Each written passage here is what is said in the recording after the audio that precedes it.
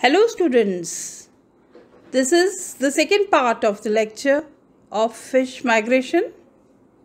I hope you enjoyed the first part and now we would start with the second part. I am Dr. Pt.2, Associate Professor, Department of Zoology, SPC, Government College Ajmer. So we were discussing about diadromous fishes. These fishes are truly migratory fishes which migrate between the sea and fresh water and are of three types. You can see the colorful diagrams given in my slide, and now we come to anadromous fishes. Diadromous fishes which spend a major part of their lives in the sea but migrate to fresh water during breeding period for spawning. Thus, many marine fishes like the salmon, shad, lamprey and hilsa travel long distances in the sea and run up the river to spawn in the fresh water. Salmon and hilsa have been found to travel several thousand kilometers in the sea, then several hundred kilometers inland to reach the spawning ground. After egg laying, the fishes return to feeding places in the sea.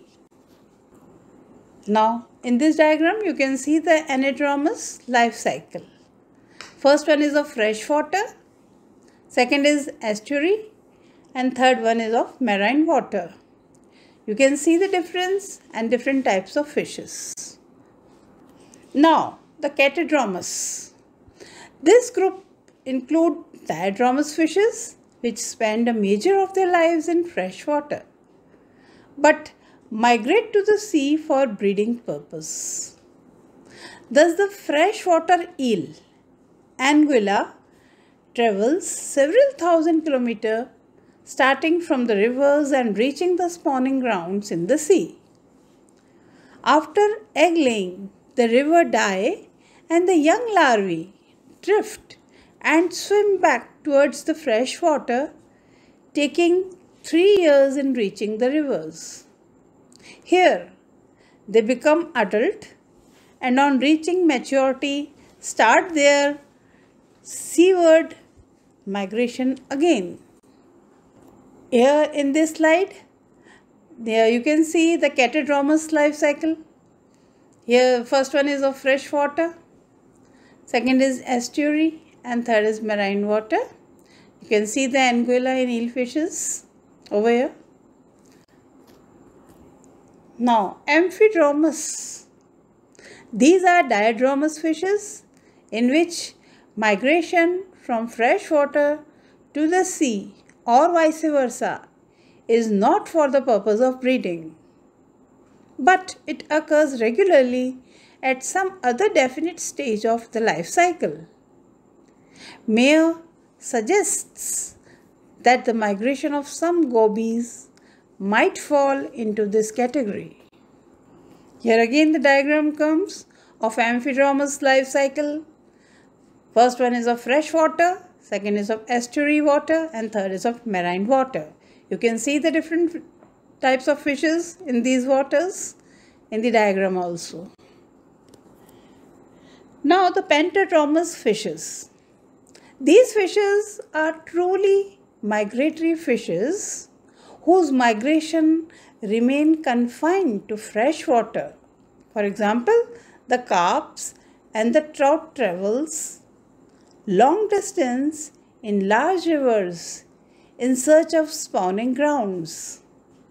After egg laying at suitable places, they return to the feeding area.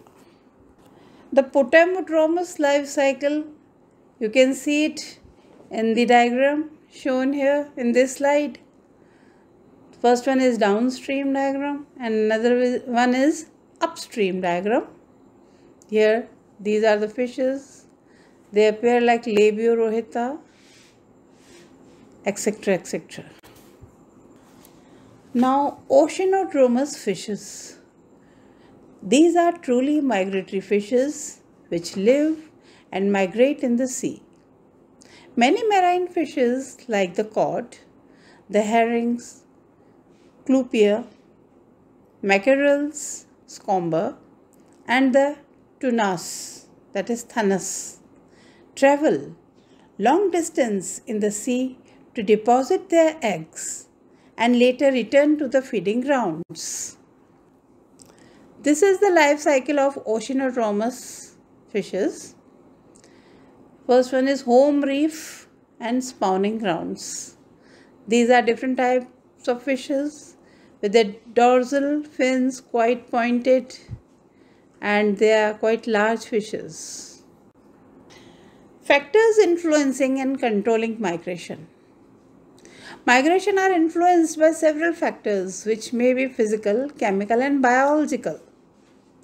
Physical factors are like bottom materials, depth of water, temperature, light intensity, photoperiod, current turbidity. Chemical factors are like salinity, pH of water, smell and taste of water. And biological factors are like migration are the sexual maturity, blood pressure, food, memory, physiological clock of the animal, the endocrine glands of the fishes, and the presence or absence of the predators and competitors may also be considered as the biological factors governing migration of fishes. Now, in this slide, we'll study about the mechanism of orientation. The mechanism of orientation during fish migration has been reviewed by Hassler, the great scientist, in 1971 and Abel in 1980. Orientation means arranging of an animal in a given direction. Homing. A fish may recognize its home site by a direct sensory stimulus, vision or olfaction. This is called homing or piloting. Navigation refers to the mechanism by which an animal can find direction towards a desired area. Homing ability of a fish required a knowledge of some kind of map whose information might be stored in the central nervous system. Fish can use the sun for orientation during migration. The fishes are observed changing angle of the sun relative to the horizontal and vertical planes. During night, fish might use the position of moon for orientation. Some species might make use of the magnetic and electrical field for orientation and have the ability to produce and receive electric signals and exhibit the power of electrolocation. The most important thing is the cause of migration. Several authors have given various reasons as to why fish migrate according to Northcote in 1978. This is to optimize feeding, to avoid unfavorable condition, to enhance reproductive success, and possibility to promote colonization.